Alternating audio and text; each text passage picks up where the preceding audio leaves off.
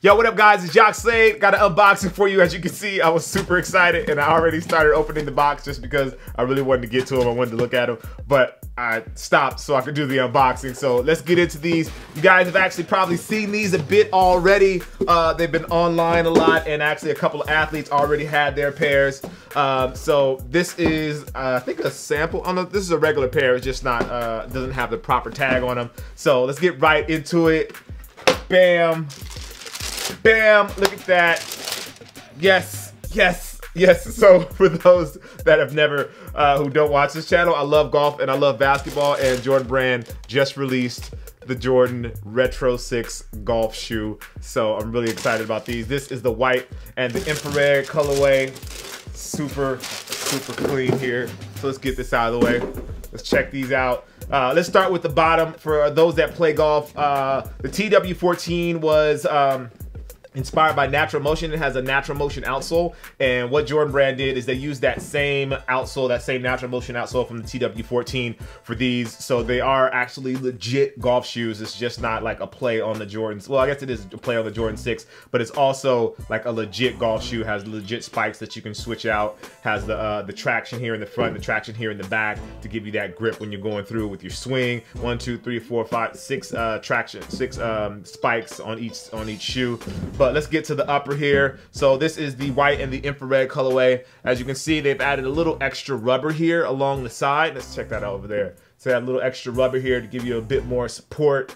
The leather on the uppers is really, really nice. It's actually waterproof on the upper. So, oh, look at that little Jordan golf tag. The upper is actually waterproof. Looks like they actually trimmed the tongue a little bit, because I know on the Jordan 6 the tongue usually goes a little higher, especially on the lows, but it looks like these have actually been trimmed just a little bit. As you can tell, I'm super excited about these. I'm talking all fast. I really can't wait to get to play in these, and I'm actually gonna have to wait a couple days before I actually get to play. So let's take a look at the insoles. Insoles, infrared, and it just says engineered for flight.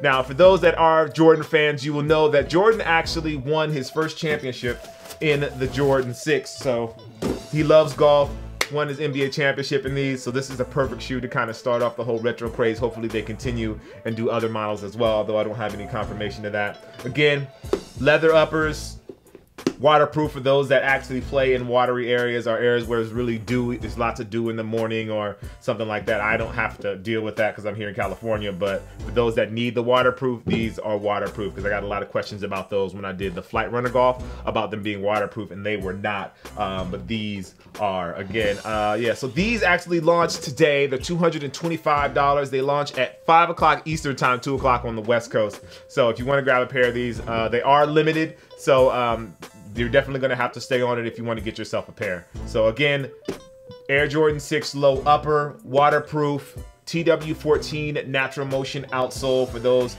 who actually play, so you can get the full swing. So these aren't something that you can just kind of wear around. You're actually going to have to play golf in these because they have spikes. They don't have the integrated set traction like the other ones. And you can see a little bit here at the toe how it kind of wraps up around the front. So yeah, just wanted to give you guys a quick unboxing. Super excited about these. Can't wait to go play in these. I am Jock Slade. Make sure you like, favorite, and if you love golf, tell me what your handicap is down below. I won't even mention mine because it's really terrible. Anyway, all right guys, hope you have a nice day and I'll see you soon. Peace. Before I get into the box, it is a pair of Adidas, and it's not the Yeezy Boost. So if that's what you're looking for, that's not what these are. Paperwork out of here. So let's just get the box out. So bam, pretty obvious if you can see by now.